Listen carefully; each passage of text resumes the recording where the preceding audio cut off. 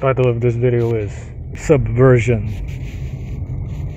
So the dictionary definition of the word subversion means infiltrating a social structure,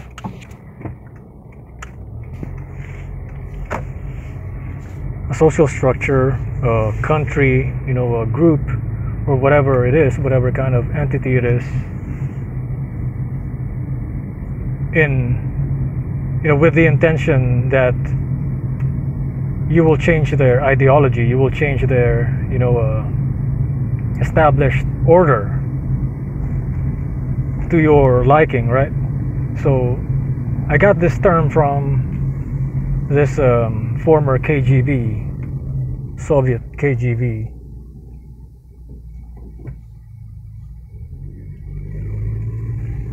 agent.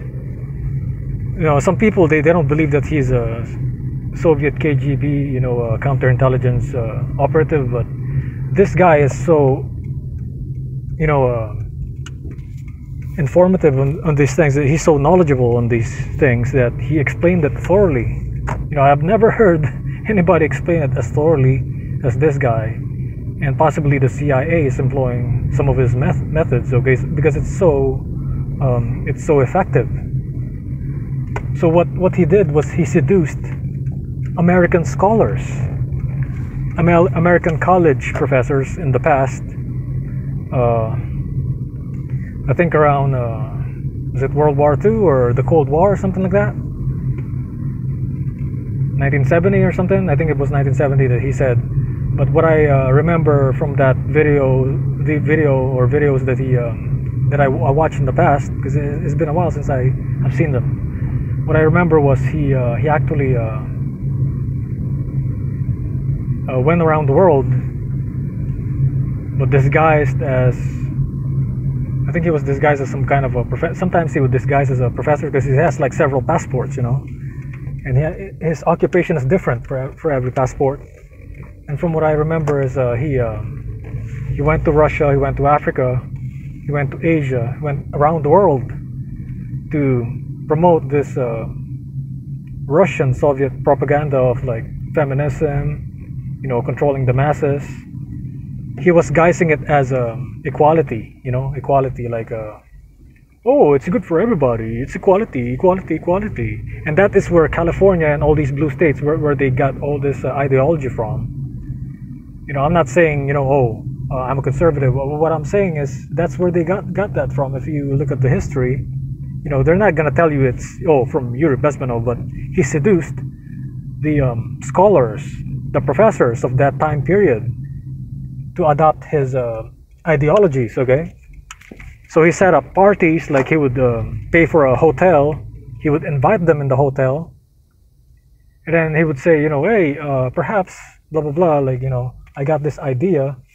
If you adopt this on my on your class curriculum, he made it sound so good, like he actually seduced them into adopting his ideology.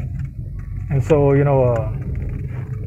they were so impressed by it, and that to the point that they actually taught it in school. They're like, oh, this is, that makes sense, like men and women are equal, blah blah blah, everybody equal, equality, oh.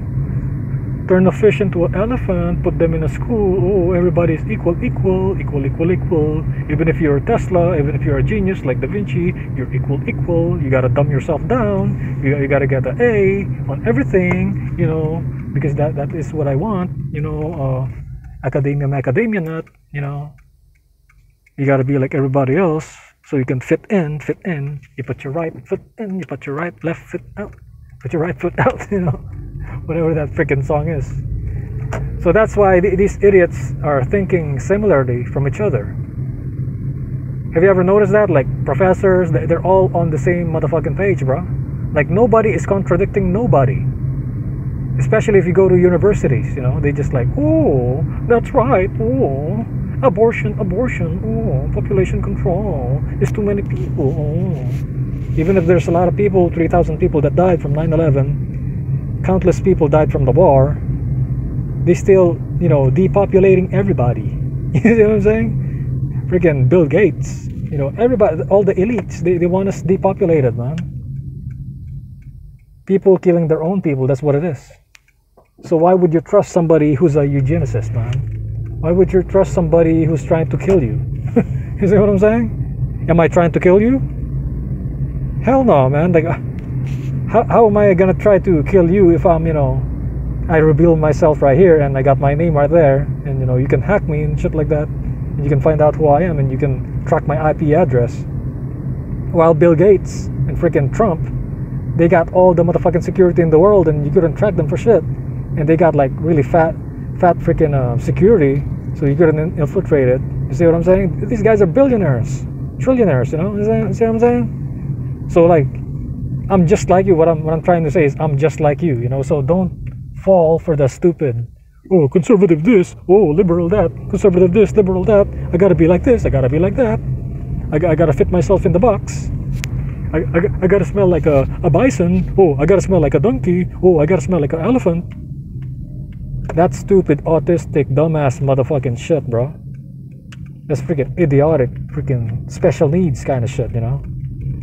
I'm not making fun of special needs. What I'm saying is, that's freaking limited brain, freaking microanalysis, myopia.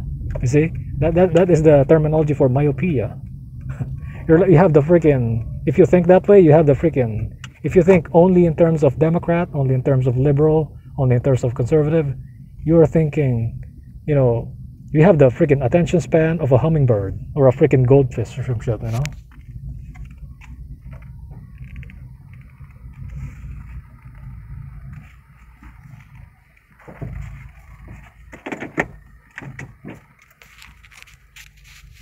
So what I learned from this guy is like, you know, he says once you already subverted these people, once you seduce them into adopting your ideology, once you seduce these people into adopting your ideology of subversion, you know, once you made them adopt your whatever ideology you want them to believe, you know, he says you can put a burning building in front of them. Okay, this is how dumbed down, how easily manipulated college professors are back then.